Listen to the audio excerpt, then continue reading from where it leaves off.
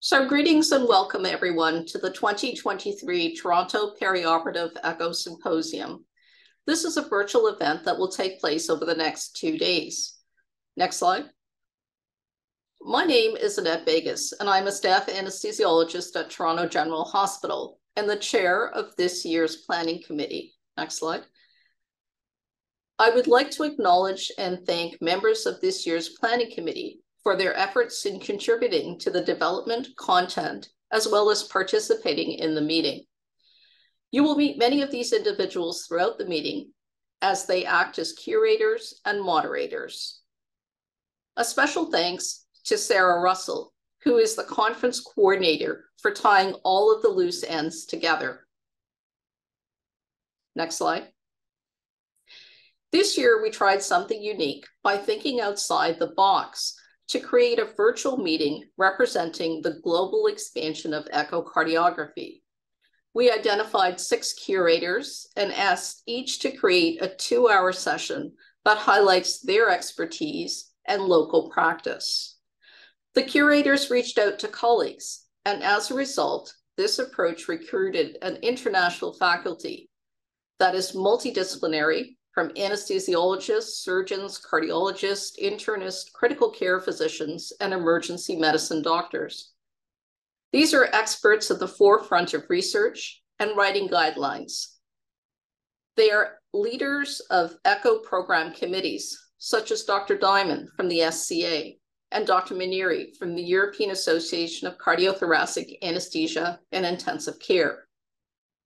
Above all, they are passionate educators. The speaker bios are available on the website, so check it out and learn a bit more about these individuals. Many thanks to the speakers for spending their own time to prepare their talks and be available live during the Q&A. Next slide.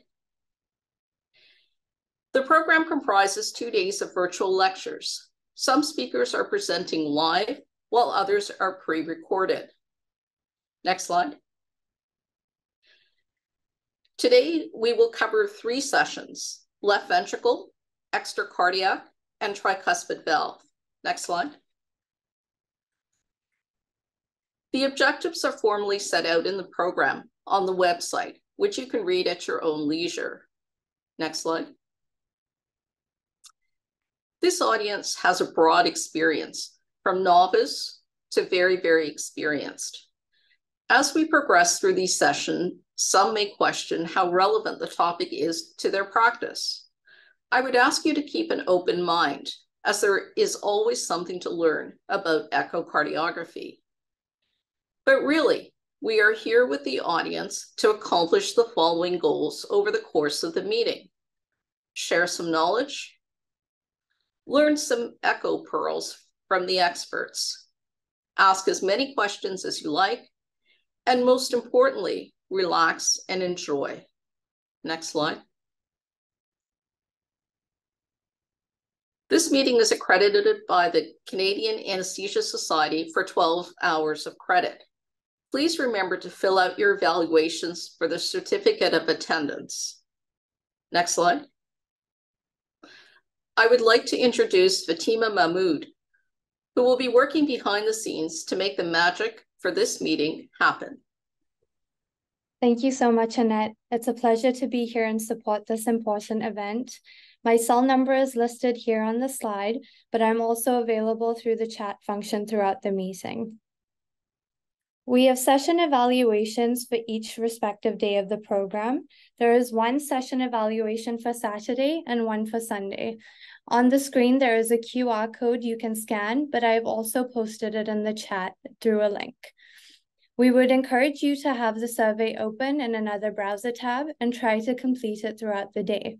At the end of each session, we will repost this link, but we do recommend you have it open in another tab and get the evaluation done as the sessions progress.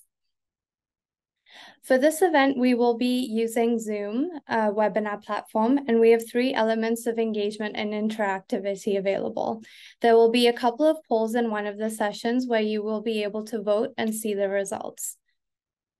Participants will not have access to audio and video features as they are disabled to minimize disruptions during this webinar.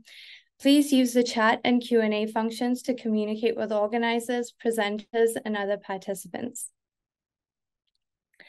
I would like to point out an important differentiation between the chat function and the Q&A function.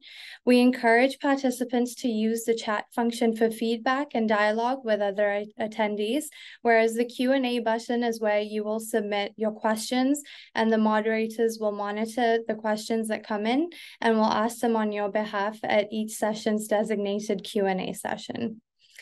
Attendees can also upvote questions submitted in the Q&A tab, so the ones that they like the most will be upvoted. This is especially important when there are a lot of questions but not enough time. The questions that are most upvoted will get addressed first. And with that, I would like to pass it on to our first session moderators to lead the way into the first session.